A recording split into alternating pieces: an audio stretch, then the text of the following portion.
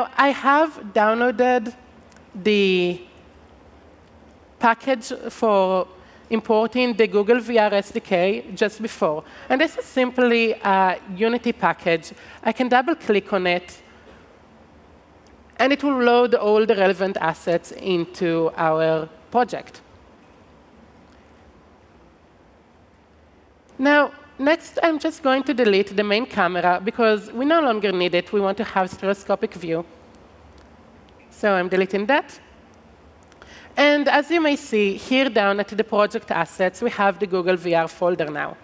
So I'll go into it, and I'll go to prefabs.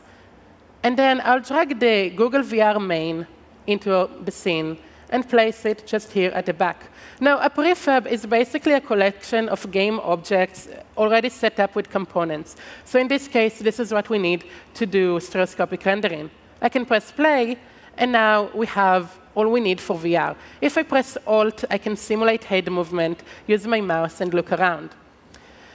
The stereoscopic camera basically works if I open up it on the left in the hierarchy. It has a head and a stereo renderer. The head also has a camera, which is a template camera for two different cameras, one camera for each eye, simulating the distance between our two eyes, basically.